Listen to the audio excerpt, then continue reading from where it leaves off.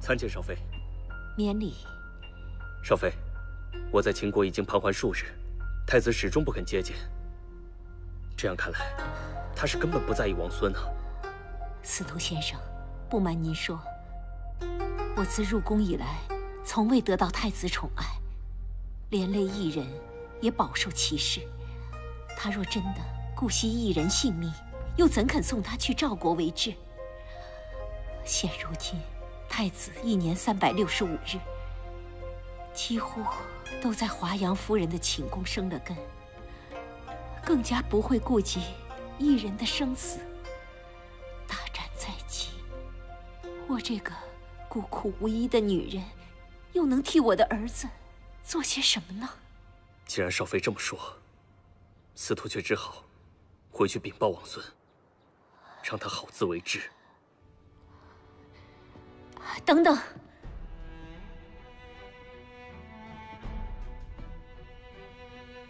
我要最后一试。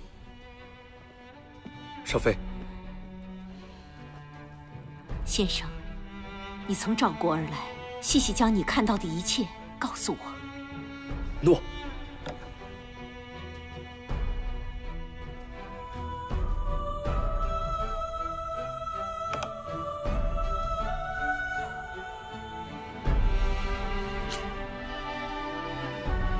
先生，请说。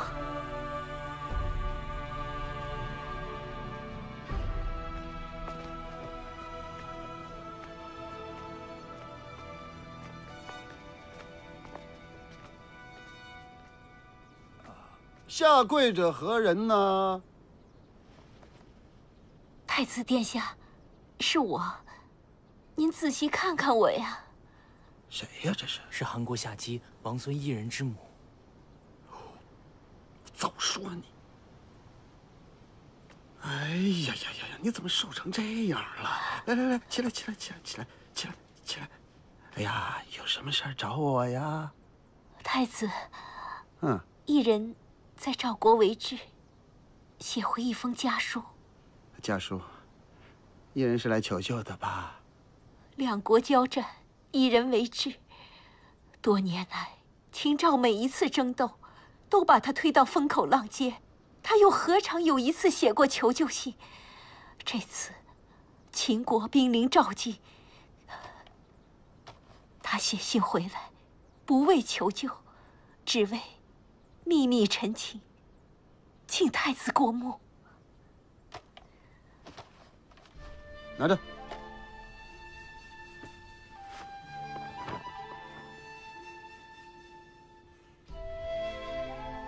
了不起呀！这写的是邯郸城的战略准备、经济来往，这还是血书啊！太子，一人托一商人千里迢迢来到咸阳，还有一句话要对太子说。讲。一人情知秦赵一旦开战，赵人必拿他祭旗，一人不惧生死，只恐无法回归故土，恳请太子拿下邯郸之日，将他的尸骨带回咸阳，葬在郊外10里铺。他愿一生守候秦国，守候太子的安康。一人真的这么说的？若有半句虚言，夏姬愿承受天雷之际，万世之苦。别哭了，一人是个好儿子，好儿子。来人呐，把这血书呈给我父王。父王还经常瞧不起我，看不上我那几个儿子。这个如此的刚烈，我看父王怎么说。诺。来人呐，再修一封书给赵王，告诉他别动我儿子，他要敢坏我儿子一人性命，我大平邯郸之日把他五马分尸。不行，不能修书给赵王，得修书给王和，让王和想办法，给我想尽千方百计把一人给弄出来。谢太子殿下。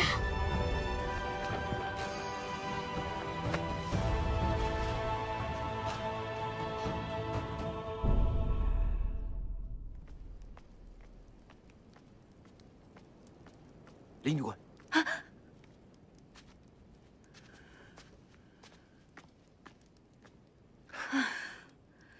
你吓我一跳。就是故意吓你。形势有变，你准备一下，3日内我送你出宫。为什么？秦国数十万大军囤积赵境，2国大战一触即发。赵国虽有重兵，但是胜负却难论。若是败了，秦军必定攻下邯郸。吕家经营多年，绝不能毁于一旦。我已安排所有人打点铺子。至于你，我必须要带走。为什么一定要带我走？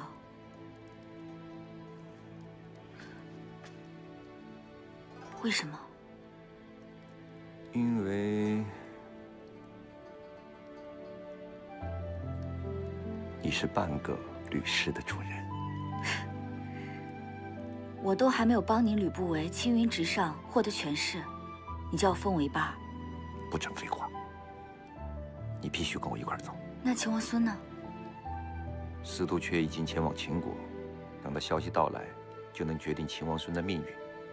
不问了，赶紧回去准备吧。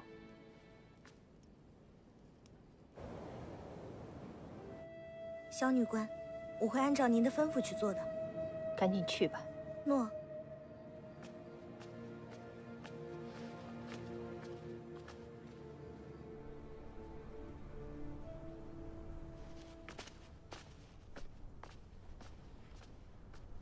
李女官，王后吩咐下来，请您在门口守着。萧女官去了何处？萧女官身体不适，今夜告假了。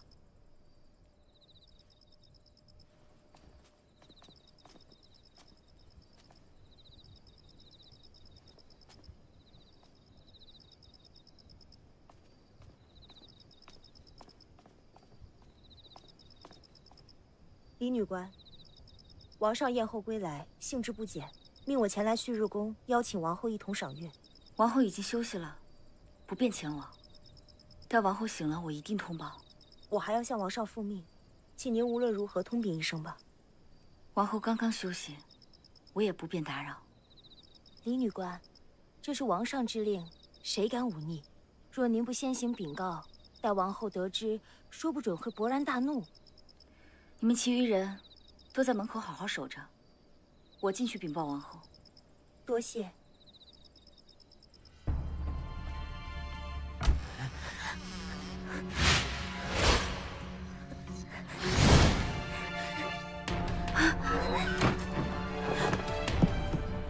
谁？王后恕罪，殿内烛火不明，不知王后和公主同台谈心，贸然打扰，罪该万死。是吗？王后，王上邀您一同赏月，如今人在外面等候，不知……没用的东西，这里可是旭日宫，没有我的吩咐，谁敢闯进来？还不快滚开！要是再敢闯进来，小心你的命！诺。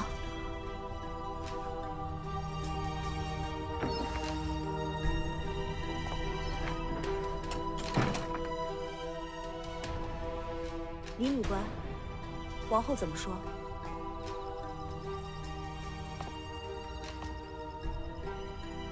王后今日宴上多饮了2杯，恐怕不能相陪。她说，明日会亲自向王上请罪。别这样那样的，既有明确旨意，你就回去复命吧。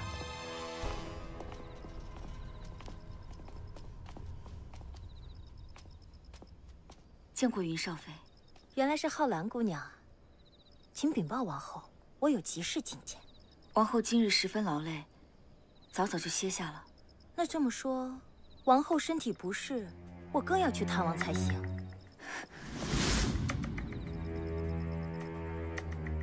少妃的好意，浩兰定会转告王后。只是王后刚刚歇下，实在不便打扰。李女官，你才入宫几日？竟敢阻拦我！浩兰不敢。云少妃既已入宫多年，就该知道旭日宫的规矩，拥有明艳旭日时代，宫里的第一缕阳光就照射在这里。王后就是王宫之主，她说了，不见客。少妃若此刻非要闯入，王后雷霆震怒，少妃吃罪的起。这说的什么话呀？王后生病，我若不进去探望，岂非更不懂规矩？旭日宫的事，浩然岂敢擅传？我传达的都是王后的意思，请少妃不要为难我。若我非要进去呢？那就是浩然无礼了，便是拼到王上面前，也要定少妃一个不敬之罪。好啊，断要看我今天进不进得去。来人！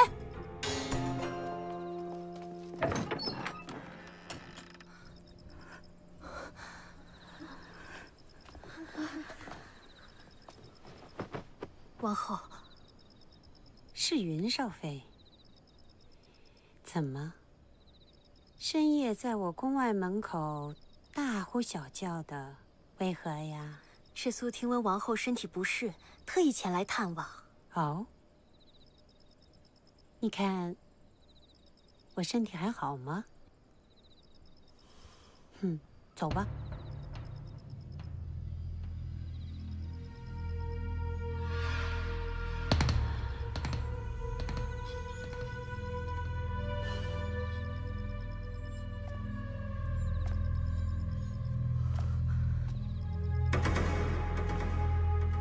要不，我再陪你进去查一查。赤苏不敢。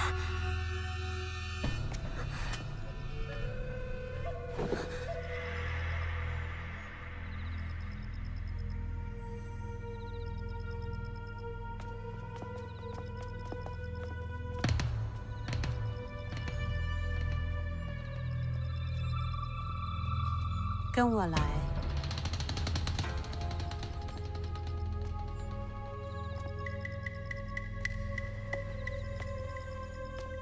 哎，王后心情似乎不太好。林女官她是啊，从来没见过王后。宫中禁止议论是非，你们两个混腻味了吗？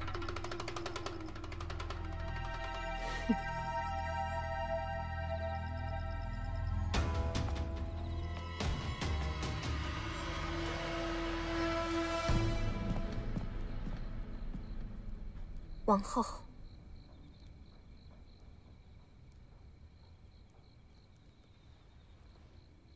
厉浩然，你到底怎么办事的？我刚出去一会儿，你居然就让人闯进宫来，若是惊扰了王后，就是顶上你的100条人命也不够。浩然有罪，请王后责罚。责罚？责罚你管用吗？住口！李浩然。你知道你错在哪里吗？浩然阻止不当，险些让少妃闯入，惊扰了王后，安眠。那该当何罪呀？王后，不遵号令，做事不力，此罪当诛。来人！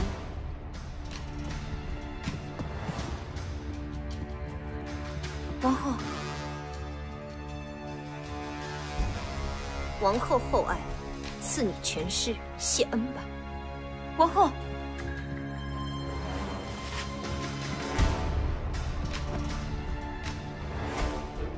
送他上路。王后，王后，王后。王后，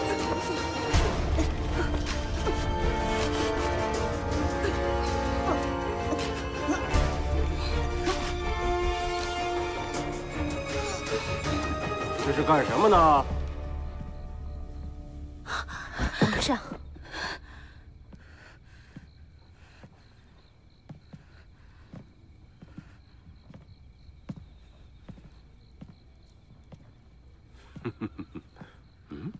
哎呦，这不是浩然吗？哎，哎呀，怎么会是这样啊？啊，怎么会呢？怎么了？浩然犯了重罪，我刺死他而已。哎，王后不是很喜欢浩然吗？是。肯定，是你犯了什么错啊，惹王后生气了？啊？皇上，没问你犯什么错了。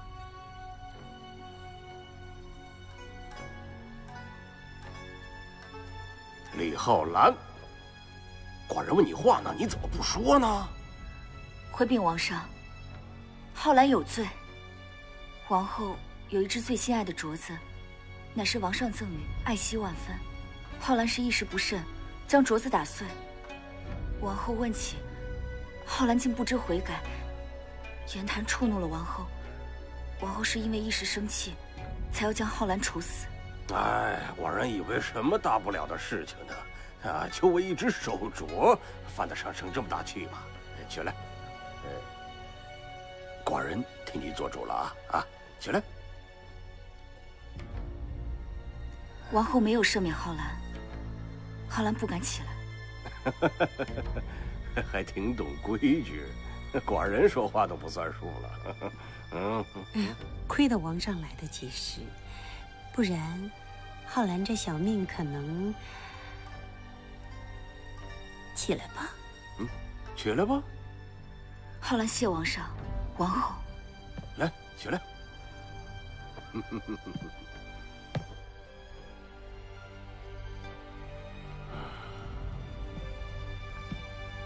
寡人听人禀报说，王后突然身体不适，桃花酿喝多了吧？不过你看你现在的精神还很好吧？你看挺好。刚刚还喝了醒酒汤。没事便好。本来寡人想邀请王后一起赏月呢，现在看来不可能了。好好休息。休息。恭送王上。恭送王上。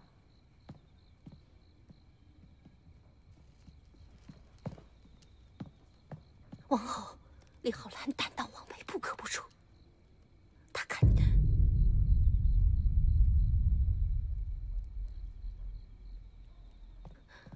都跟我出来！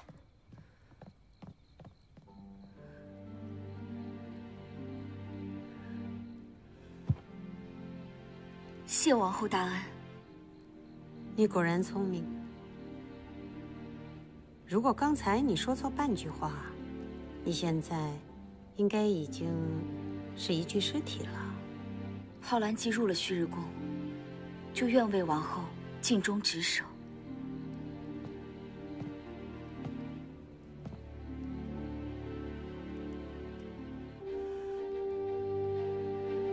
我喜欢你，别让我失望。走吧。浩然谨记。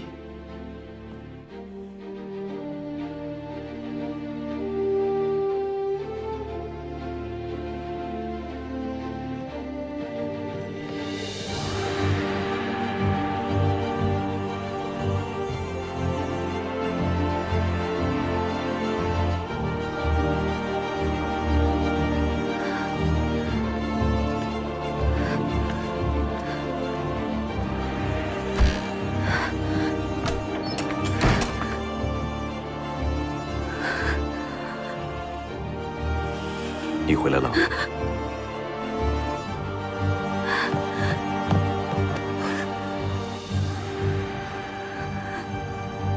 对不起啊，这一个晚上吓了你2次，但这次我不是故意的。吕不韦，吕不韦，怎么了？刚刚我一脚踏进了鬼门关。我知道。你知道？司徒月发现了不对劲，我便及时禀报了王上，说是王后身体不适。王上急忙赶过来，才救了你一命。萧红叶故意设计，让我看到了一切。他要我知道王后的秘密。你看到了什么？王后的房间里有一个男人。整个旭日宫，只有萧红叶才知道王后的秘密。他想用这个秘密唆使王后杀我。他在旭日宫多年，根基深厚，竟有这样的杀手锏，是我太轻敌了。你别忘了，你还有我这个杀手锏呢。你算什么杀手锏？遇到任何事，都不必害怕。你要时刻记着，你还有我，我才是你的后盾。任何时候，只要你需要，我都会在。你这话说得如此暧昧，是不是多情的毛病又犯了？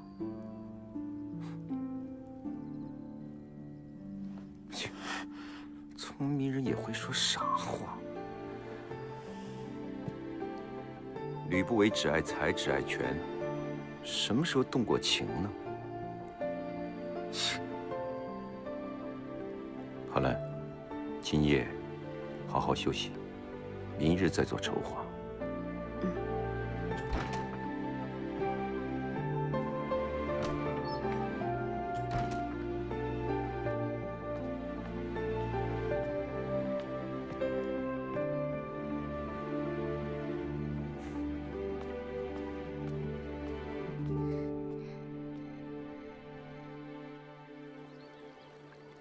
公主，萧女官到了。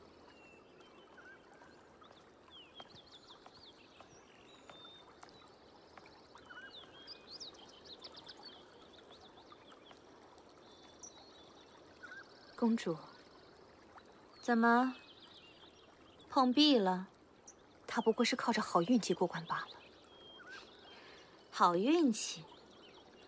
聪明人可不仅仅是有好运气。你若是再用这样的手段对付他，这游戏可就玩不下去了。公主未免太紧张了，一次不成，还有2次、3次，皇上总不会每次都及时出现替她解围。我相信，她的好运气很快就会用尽了。你本是小心谨慎的人，可一旦慌了手脚，便会被人抓住错处。昨天，云少妃来得那么准时。不是巧合吧？公主一定是误会了。是不是误会，你心里清楚得很。母亲不喜欢为了私利而拿她冒险的人。你最好好自为之。公主，事情不是这样的。红叶万万不敢背叛王后。我信你，也得母亲信你才行啊。谨慎能补千秋蝉，小心驶得万年船。这段时间，你最好避开李浩然的锋芒，不要再轻举妄动了，否则我也保不住你。诺。退下吧。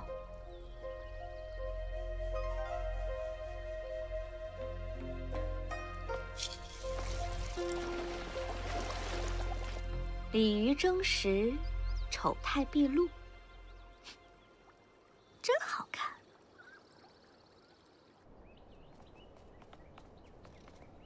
王后小心。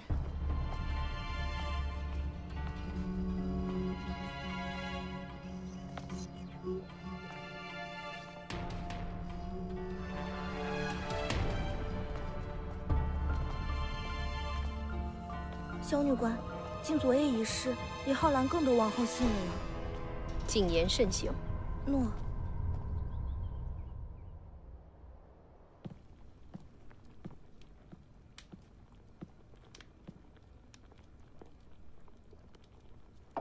太凉了。浩然为公子重新换过。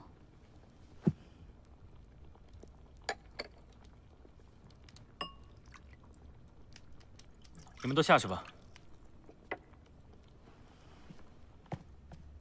站住！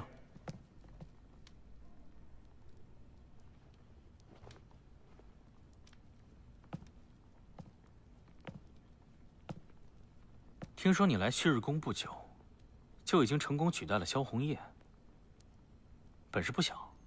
公子谬赞，浩然不过是尽心为王后做事，谈不上取代谁。公子请自重。自重？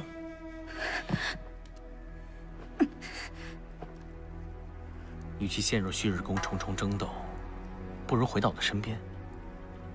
我自会好好护着你，免你奔波劳苦、惊惧不安，好不好？弱肉强食，胜者为王，不是你教我的吗？若非公子对我弃若敝履，浩然又怎么会知道，人应该寻找自己的价值，而不是依赖一个男人？我眼前这个李浩然，再也不是那个心无城府的心上人了。公子若无事，请立刻出去。若我把今天的事情告诉王后，你会是什么下场？公子想要怎么说呀？调戏女官不成，被误伤吗？公子当然不会这么做。如今的公子，上有王上重视，下有王后扶持，左右皆是治国能臣，享受丰厚的俸禄，拥有数不尽的美人和土地，眼前望见了泼天的权势，又何必跟一名小小的女官过不去呢？秦王孙，你不过是一个落魄的秦国质子，也敢对我指手画脚？公子错了。一人是在提醒你，国事不与庶人争理，纵然赢了，也是胜之不武。传扬出去，反而会坏了公子的名声。你可别忘了，我是大权在握的公子，她是一无是处的宫女。传扬出去，也是她不识抬举。公子又错了。国君教人失其国，大夫教人失其家。浩然言行不谨慎，无非就是逐出宫去。一无所有的人去哪儿不能活呢？而公子您却不一样，您要是没有了名声，又往何处去寻权势、地位？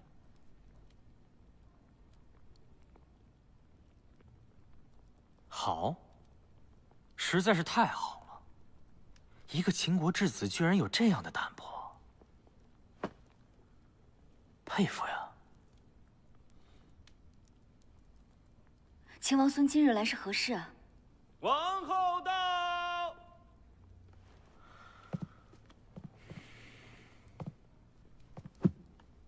王后，是我请王孙来抚琴的。顽皮，秦王孙怎么可能给你抚琴？母亲，是他心甘情愿的，是吗？是。好巧啊，娇儿也在。本来是来探望母亲身体，可见王孙也在，便来听仙音。哦，是啊。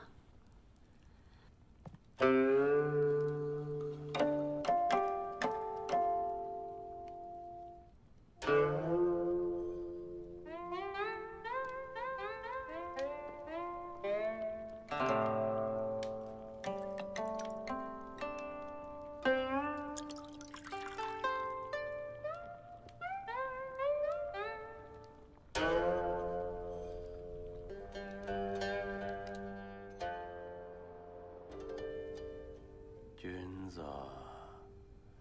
君子。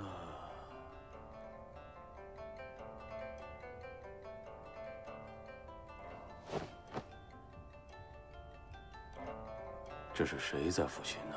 王上，是秦王孙在为王后抚琴。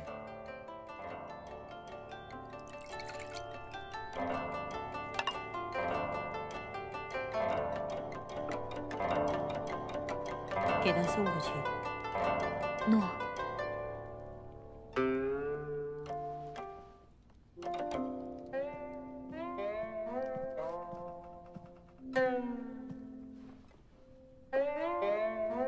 曲调动人，哀婉缠绵。王孙，这是在弹曲，还是在思念故土啊？这首曲子是父亲外出之时，母亲为思念父亲所作。难怪如此动人心扉，原来是思君之作。此言差矣，明明是私人之举，怎在转弦之间，隐透出金戈铁马、气吞万里的气魄？王孙莫非身在赵宫，心存异志？兄长，妹妹，你不必担忧，我只不过说实话罢了。若他心中并无异志，有什么可怕的？同样的曲子，心境不同，感受各异。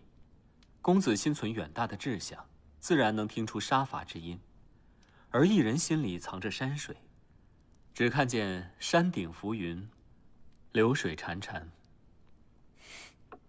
是吗？是。皇上驾到！寡人正休息呢，你们抚什么琴呢？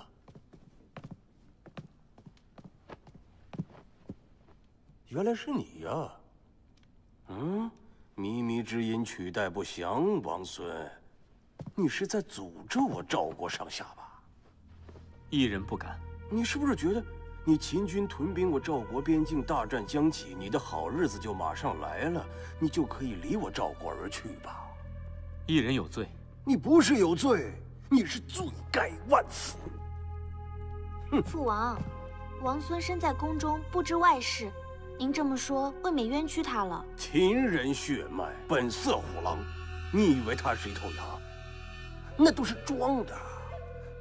他就是为了有朝一日可以吞噬我赵国，杀我百姓。父王，皇上为何如此恼怒啊？哎，寡人做噩梦了，王后。哎呀，寡人做了一个非常奇怪的梦。父王，你梦见什么了？寡人梦见，寡人身穿左右2种颜色的衣服，乘着飞龙，在天上翱翔。哎呀，寡人飞呀飞呀飞呀飞呀，正在寡人得意之时，突然从高空坠落，险险落于地面之时，寡人眼前突然出现金玉如山呐！寡人正欲大喊：“快将金玉收起！”就被他轻声吵醒了。讨厌！哼，父王，自古梦境皆有先兆。父王在梦里衣服颜色左右不一，便是残缺不全之意。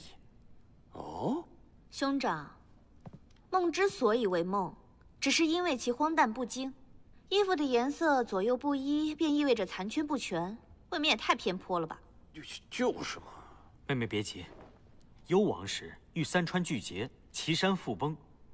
太史伯早有预言，谈及山崩川竭，其象为血之巨窟，高危坠下，乃国家不祥之兆。父王高空坠落，更说明空有气势，后继无力。那梦见金玉呢？分明是吉祥之兆，兄长如何解释呀？就是如何解释？父王梦见金玉，便让秦生惊醒，这恰恰说明赵国之土地财帛要因秦贼而逝。兄长所指何人？这大殿上还有谁是秦人？还有谁称得上是贼呢？他是秦人。我看你就是对王孙心怀私愤，便出言重伤。妹妹不要因为心仪此人，罔顾了父王和赵国的利益。秦国咄咄逼人，围我赵国边境数城，杀戮无辜百姓，天地难容。杀死一个秦国王孙，可以正军心，平民愤。若是杀了一个人，便可以击退雄兵数万，那兄长尽管去杀。可是杀掉王孙，除去激怒秦人，根本毫无用处。既然无用，那又何必逞一时之勇，泄一时之愤呢？父王的梦早已昭示一切，儿子不敢擅传，还请父王定夺。父王定夺，那还是来人吧。来人！父王，皇上。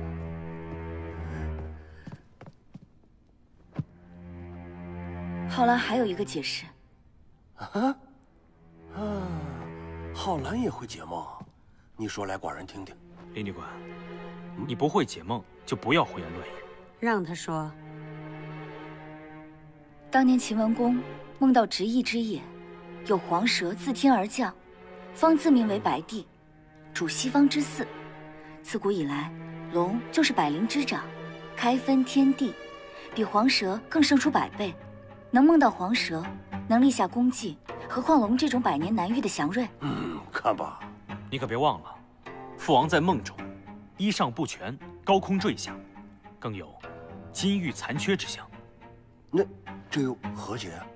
皇上身份不凡，天地既往，区区诸侯之福如何匹配？高空坠落又平安无事，那正是龙为了造福百姓，将他带到人间的预兆。至于金玉损失，如何？至于金玉损失，土地是根，百姓为民，而金玉乃是身外之物。上天让金玉消失，正是要提醒王上，所得金银财帛当尽数与军吏士大夫，而非归王室所独有。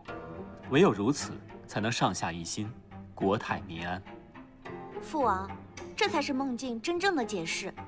前些日子您刚得到1头白鹿，哪里会有不祥之兆啊？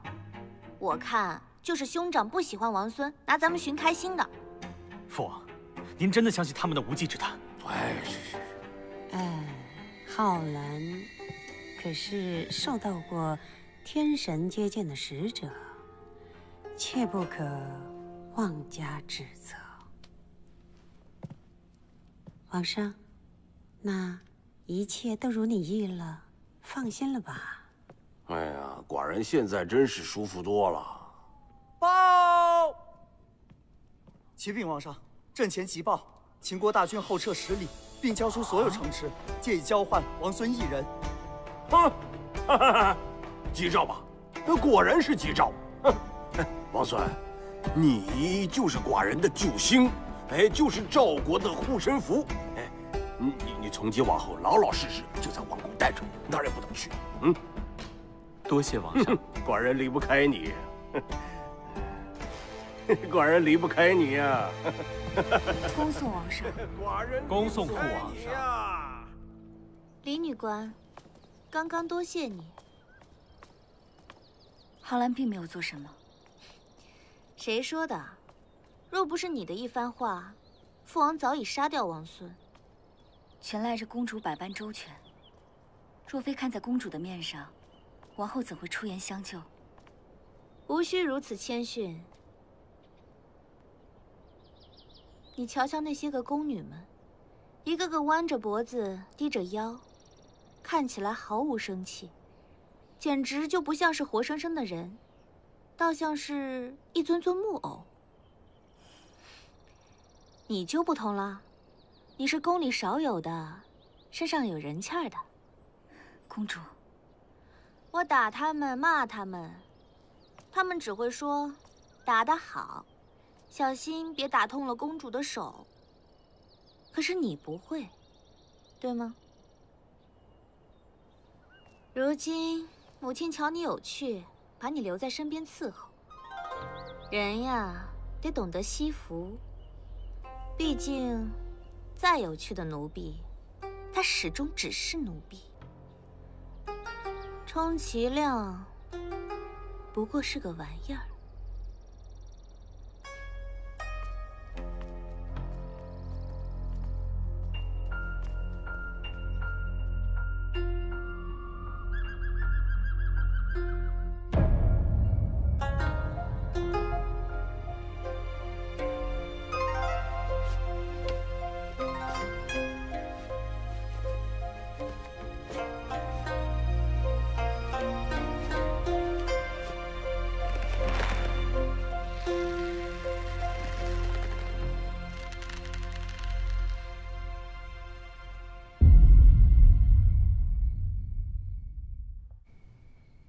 秦军能为秦王孙后退，说明我预料的没错呀。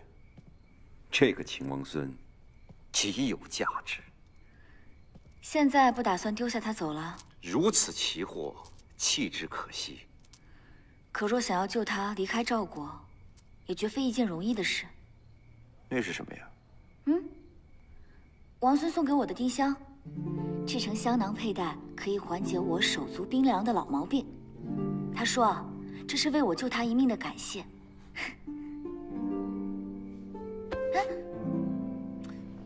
你干什么？我姨母刚好有手足冰凉的旧患，这香囊没收了。给我！哎，给我！这是王孙赠予我的礼物，你怎么可以转送给别人？给我！吕不韦，李浩然，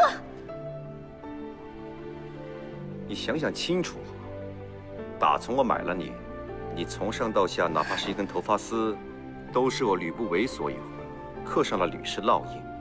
就算这香囊，它也不例外。吕不韦，你不但自私霸道，而且还屡教不改。